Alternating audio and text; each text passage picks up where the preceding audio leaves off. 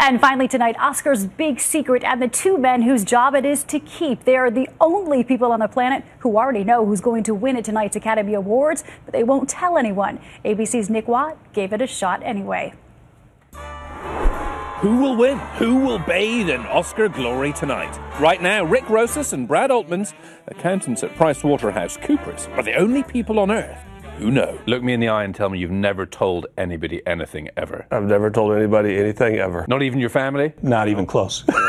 They don't even ask.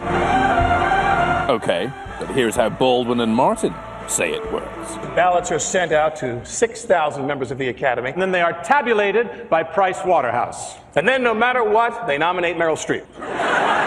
Not true. Their briefcases stuffed with the winners' names right now held in a secret location. I see you're not on the face. I'm used to that. We take separate routes to the Academy Awards show. We each have our own security individual that's there to, as Rick always likes to say, protect the envelopes and not us. Colin Firth, The King's Speech. Envelopes containing the winners' names, but what about the runners-up? There's actors out there who missed out by like 1-2 votes, and you're the only people who know. That's correct. Potentially, yeah. And you won't tell us? No. No. They relish the responsibility, love the limelight, but keep their feet on the ground. I think being backstage as the accountant at the backstage of the Oscars is certainly humbling and reminds you why you're an accountant. Keep an eye out for them on the red carpet, enjoying their big night.